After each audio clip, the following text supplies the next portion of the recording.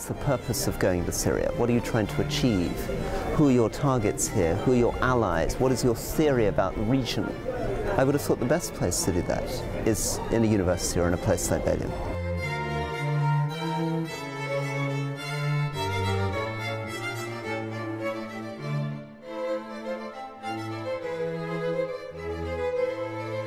China and India and Russia do not really want to use the world system for anything positive. They certainly don't want it to interfere in their affairs.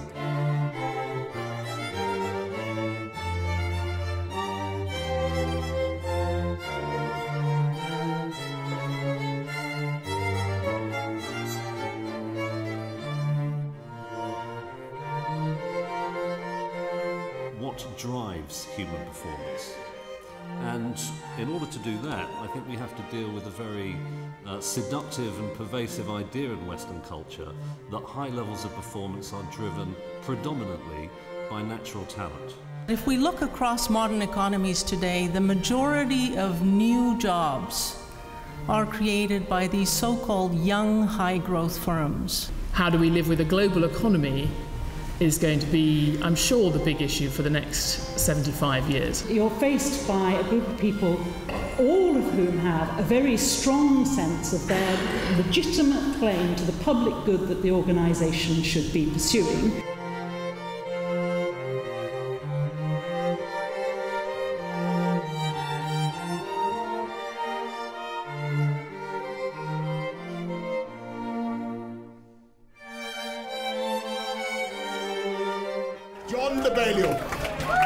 John de Balliol he was a great man. He put wine in those undergraduates, those forgotten undergraduates, he put food in them.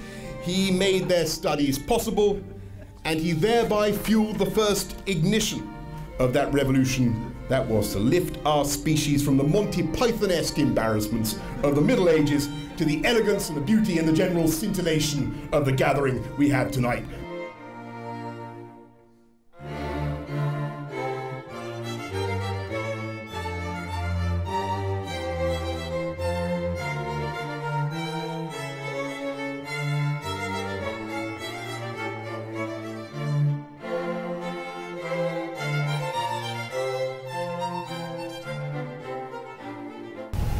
First of all, I'd like to apologise to all those of you who've waited 750 years for this dinner, only to discover that you came on the wrong night.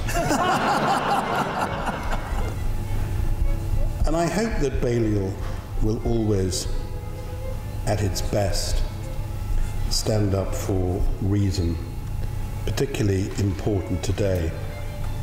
Most economists have noted is that China is rapidly becoming the world's largest economy. But of course, being the world's largest economy does not mean being the world's superpower. I'd like to just tell you a little about my thoughts about how physics may change the world. Physics, or more precisely the ideas from physics, may change the world over the next 75 years or so. We as Britain, instead of getting involved in the game of trying to guess, should instead focus on developing our capacities.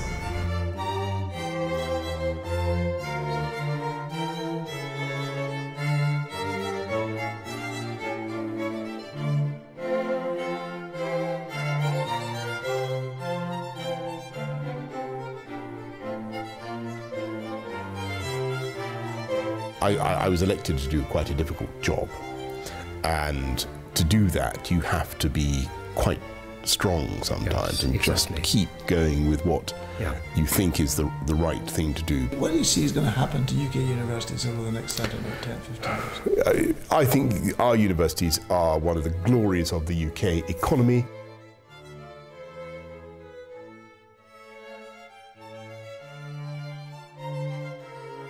And it represents, as I understand it, the story that the heart of John Balliol lies in Sweetheart Abbey. That is correct. Although I wasn't a very good student, I loved Balliol.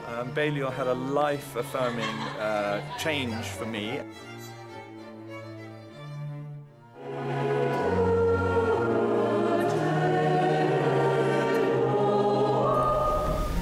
750 years. It's quite a long while. Worth celebrating? I think so. Let's give ourselves a round of applause.